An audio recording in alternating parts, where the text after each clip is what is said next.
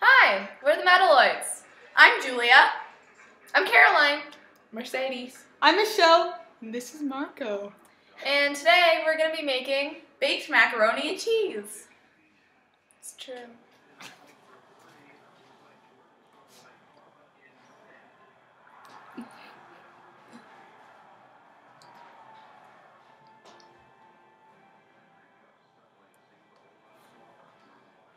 So first we're going to discuss heat transfers.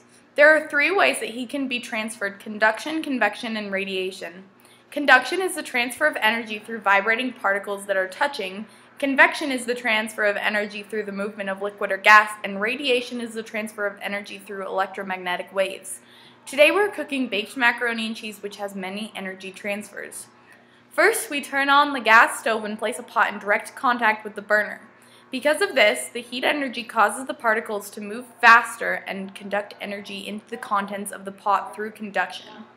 When you're cooking pasta, you may want to use a wooden spoon as opposed to a metal spoon, because a wooden spoon is an insulator, or it transfers energy slowly, while a metal spoon is a conductor, or it transfers energy fast and will be really hot to the touch.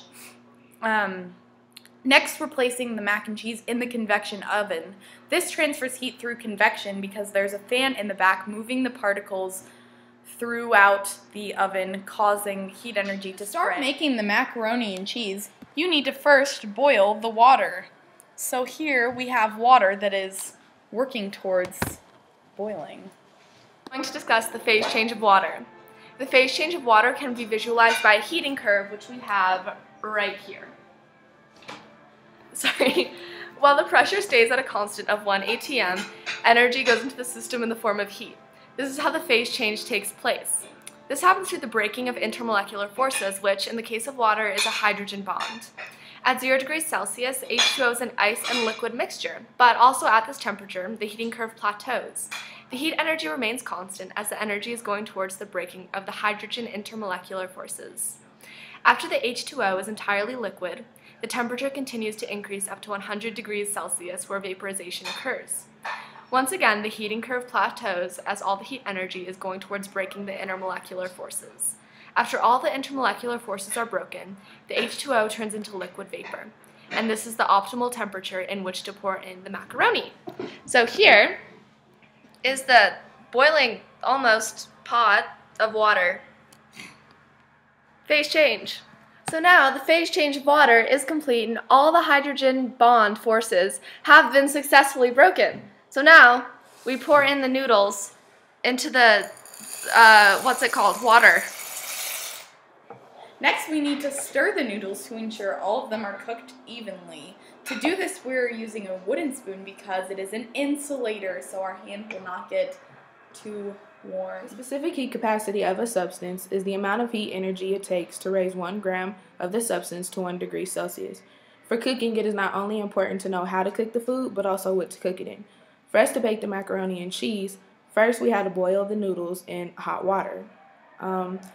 For us to boil the water, we used a metal pot.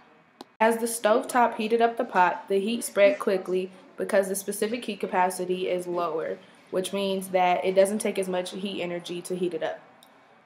To actually bake the macaroni and cheese, we used a glass container. The specific heat capacity of glass is 0.84 joules divided by grams times degrees Celsius.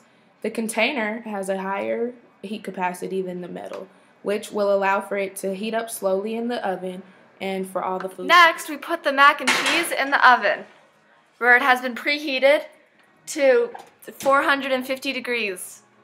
In solid form, cheese has tiny droplets of fat suspended in water. This is held in place by interleaved proteins. When cheese melts, the oil and water tend to separate, which creates an unwanted mixture where the oil is separated from the other parts of the cheese, which is not great. In order to obtain proper sauce consistency, we created a Mornay type sauce, which consists of butter, flour, and milk. Another way this problem could have been solved is by adding a small amount of sodium phosphate or citrate. James L. Kraft, his name may sound familiar, invented this idea in order to create shelf-stable cheese, which was able to be stored. This prevents the cheese from separating into different parts. The flour, butter, and and milk combine with the cheese, which forms attachments between fat and water molecules. This makes sure the cheese is smooth without clumps, which is what you would want in mac and cheese. And that's how you make baked mac and cheese. Mac and cheese, mac and cheese.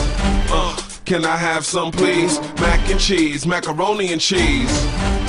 Please, baby, please. Mac and cheese, mac and cheese. Can I have some, please? Mac and cheese, macaroni and cheese. Please, baby, please.